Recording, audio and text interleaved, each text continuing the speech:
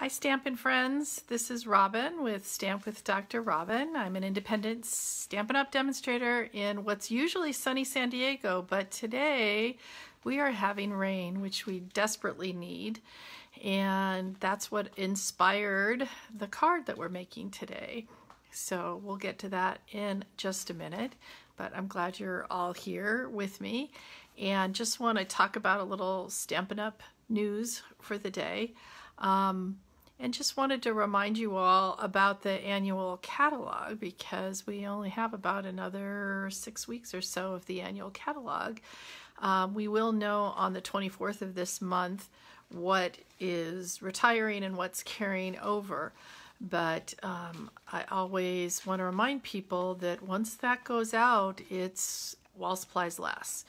And that includes all of the lovely in colors that we have come to know and love from the 2019 to 21. So that's the other thing that inspired this card today, is looking at these colors and going, oh my gosh, I only have another 6 weeks and then they go bye-bye. So let's get started. Gonna turn you down. Hi Janelle, thanks for coming. And here we go. Hopefully we can see everything. But like I said, what really inspired me was these lovely in colors that are going bye-bye. And these colors, I don't know, they change which one's my favorite, but since there's a lot of Rococo Rose in some of the papers this time, I've been using a lot of that lately. Also remember that when these in colors go bye-bye, all the ribbons, all the embellishments, etc., all the papers that match them for sure go bye-bye. So we got our Rococo Rose, Terracotta Tile, another one that I just made a few cards with, which I really enjoyed. Purple Posy, don't know what the big deal was, but we never got the ink to work properly, but still it's a lovely color. And also Seaside Spray, that's what we're going to be using today. Actually, this is, you know, my favorite light blue. I actually like that a lot better than our balmy blue. And what has to be my favorite, which is Pretty Peacock. I'm really going to miss Pretty Peacock. It's just such a lovely teal-ish color. So if any of those are your favorites, get the cardstock, get the ink, check if you have the ink refills if it's become a favorite of yours, because they're gonna be gone. And really, those are the things that sell out first, are the cardstocks and the inks of the in colors. So here's our card today. Like I said, it was inspired by a few things. One, a rainy day, which we don't get a lot of in San Diego, but I'm enjoying just listening to the rain.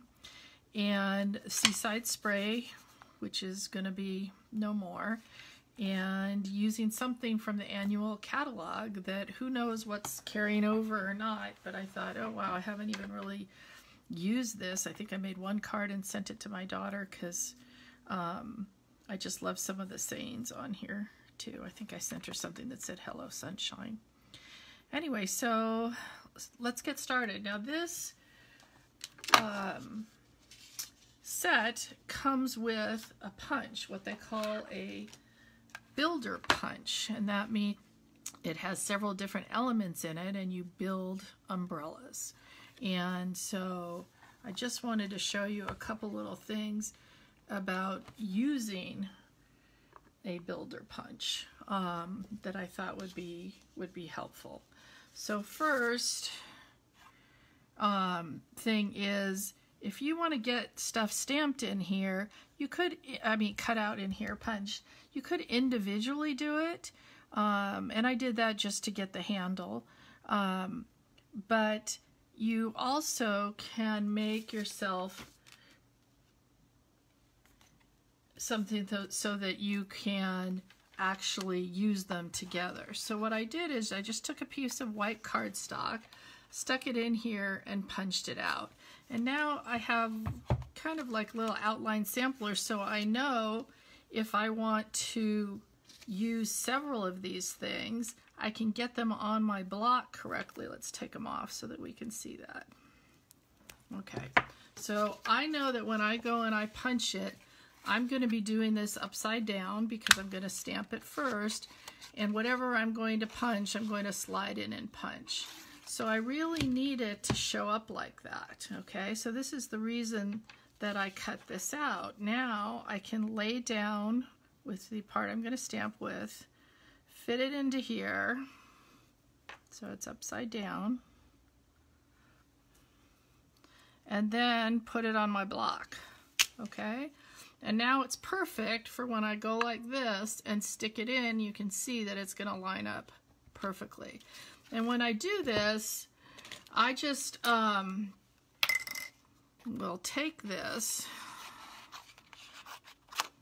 and I will save this, and I will stick this in my stamp case, and I will use that many, many, many more times, okay? So for right now, we're going to stamp and then cut out paper, and this paper is the Flowers for Every Season DSP, another thing from the annual catalog. And if you don't have this DSP, you need it. As many of you know, DSP is my thing. I love all of it. But this stuff is gorgeous, and it's called Flowers for Every Season for a reason. We've got some Christmas flowers, we've got spring flowers, we've got some fall flowers, and then the back is just perfectly coordinated. We're going to use this one from the back to go with these, or to be used separately. I used some of these on another card recently. And instead of using, say, for instance, solid cinnamon cider on a card, you could cut this out and have that be your piece. Hey, hi Mary Claire, my sister-in-law's watching. Okay, so we got our Memento ink, and this is the stamp set that we just made up. And because I'm going to be, you know, using some of the blues, I kind of strategically looked for places that I could get some. And remember, we're going to put it in the, I always do this with my punch right here because that's how we're going to stick it in. So we want to make sure that we get, there we go. Whoops. And, ugh, Robin, we did not use, like we should have, so slide it underneath here. So we get, because this is a photopolymer, we want to get our piercing mat under there. Beautiful, huh? Okay, so now we've got, because this should be perfectly lined up, it should perfectly line up in here too. So I'm looking at the tops of these, I'm looking at the sides. Looks like I could have done a slightly better job lining up, but this is going to work. Okay, so we got all our pieces. Now I'm going to toss this one because I'm not going to use it. But then we also need our little shoes. So let's stamp our shoes, and I do want to get some little bit of blue in there too for our little galoshes. Or rain boots, or whatever you call them, where you're from. And these, unfortunately, I'm not sure why they didn't stick this in the punch, but we're going to have to fussy cut these out. So, they're actually pretty darn easy to cut out, because it's just some shoes. And sometimes when I cut, I will leave a margin around here, but I actually thought that would look kind of weird, so I'm cutting away everything down to the line.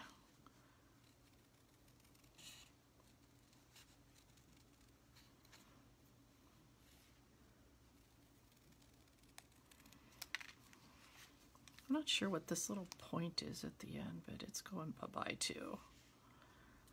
All right, so that's ready. And as long as we've got stamping stuff out, let's go ahead and stamp our little rain. I think this is so cute. I can see this being used on other lots of other cards too. So I got my Seaside Spray cardstock and my Seaside Spray ink, and we're gonna make it rain. So I did notice too that the way they have these cut out, see how they kind of perfectly fit one into another? I don't know. There's some smart people who work at Stampin' Up.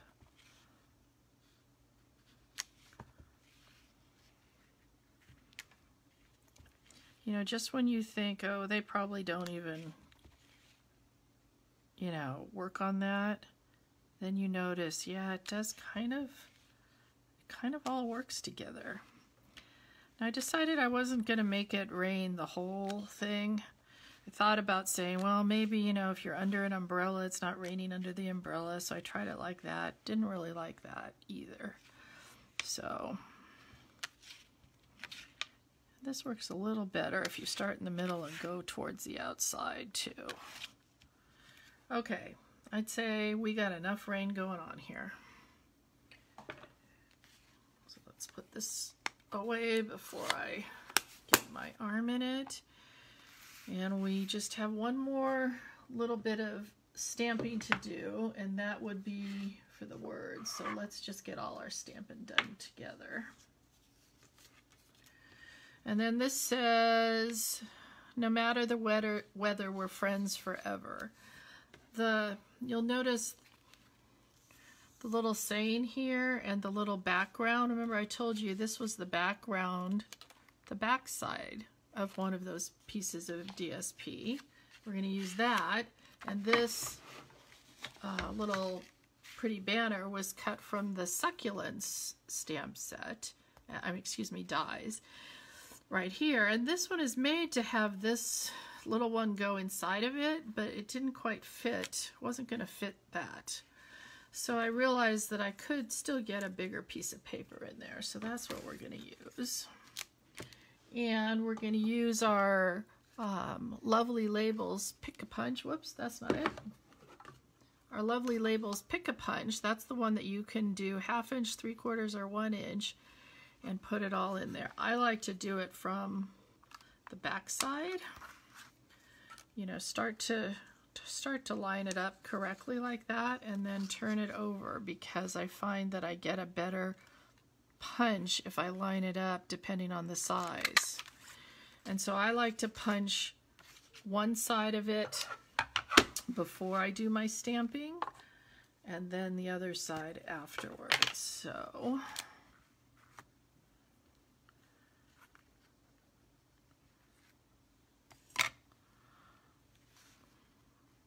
line it up on one of the lines in here so you can try to get it straight, my nemesis.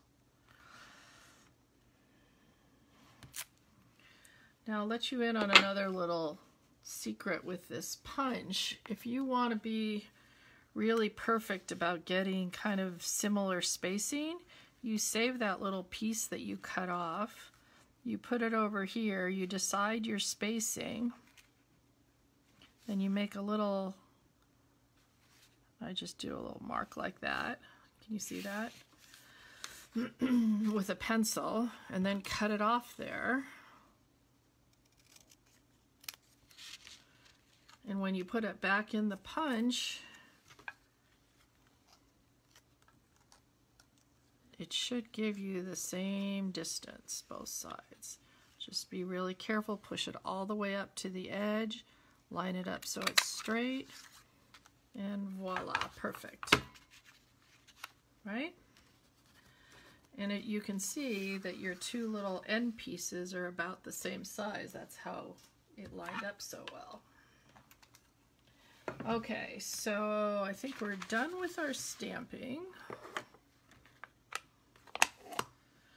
And I also decided that this needed a little bit of, I don't know, a little bit of dimension to it. So instead of just leaving this plain, I decided to take my subtle embossing folder. That's the one that makes kind of the little fine lines. I don't know how well you'll be able to see it on here, and run it through. This is one of our big 3D embossing folders. Still using my old Big Shot. And I also noticed, so with the 3D ones, you just need the one plate on top. I also noticed with my Big Shot on this one, I needed a few little extra pieces of paper to get a good emboss on this one. I like to be able to see the embossing, and I'm going to run it actually up and back because I really want to be able to see those little lines because they kind of also reminded me of rain. There you go. You see them? Okay, so let's put our card together. I think we have everything we need unless I lost a little piece or two along the way. So we've got some Magenta Madness cardstock, and that is 8.5 by 5.5. It's scored at 4 1/4. We're just going to fold it in half. Use our bone folder to push it down. Next, behind here is a piece of the Seaside Spray with a little piece of black. The Seaside Spray is 5 1/8 by 3 7/8. The black is 5 1/4 by 4. So you can see it's just got the tiniest bit of margin around it. I felt like it just really made the black that we did with our stamping pop a little bit.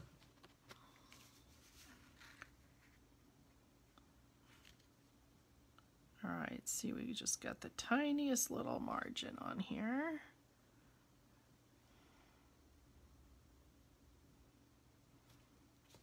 The glue's letting me just play with it a little bit. And now we're going to glue it down onto our card base.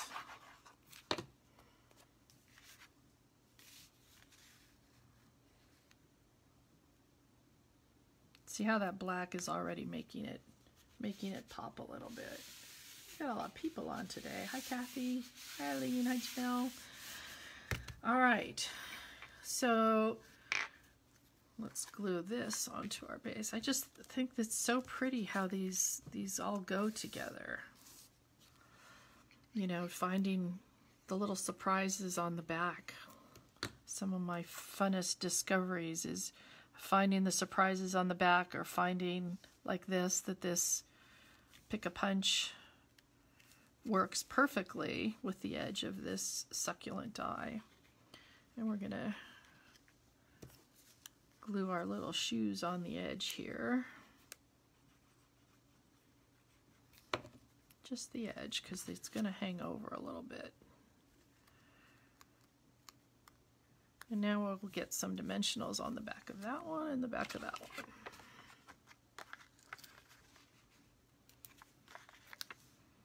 Because who can make a card without dimensionals? I think that's about one of the first things I tell everybody they have to buy is a package or two of dimensionals. All right, now we've got some Magenta Madness ribbon. I actually want to put this down first, then we'll see where we want to do our umbrella. All right, so I want it to go kind of across like that. And I'm just going to use some Stampin' Seal to put it down. Now, how am I going to figure out how it's going to go like this? Is I'm just going to kind of pull that out. And then I'm going to, because I only really need this under the part that you're not going to see, because this is a little bit thicker. So the Stampin' Seal Plus is really good for things like ribbons or stuff that's a little stronger that you need it for. And the regular Stampin' Seal, some people like to use it on all their cards. I like the glue. I like the little bit of forgiveness it gives you. Okay, so now we've got our umbrella, and I actually cut some umbrella handles out of the In Good Taste DSP. That's kind of our little wood one. And just use little scraps that I had. So I kind of like that, maybe up a little bit. That looks good. So let's get our, maybe we'll put that here so we know where we're going here. Just a little dab of glue on here. And a little dab of glue on my fingers.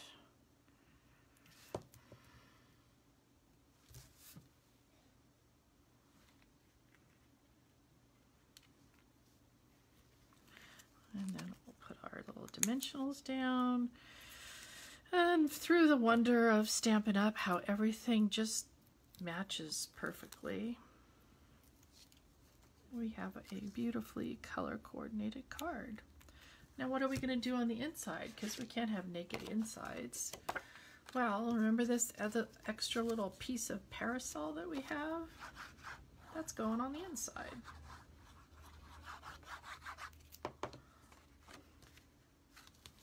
I like to use 5 by 3 3/4 pieces on the inside. I used to use the slightly bigger ones, and then I realized on most of my cards I don't have that much to write. I think, I don't know, I didn't think this cut out all so well, so I'm going to go back and just trim a little more off. Of course, nobody but you is going to notice that, but so now we have a little parasol to put on the inside.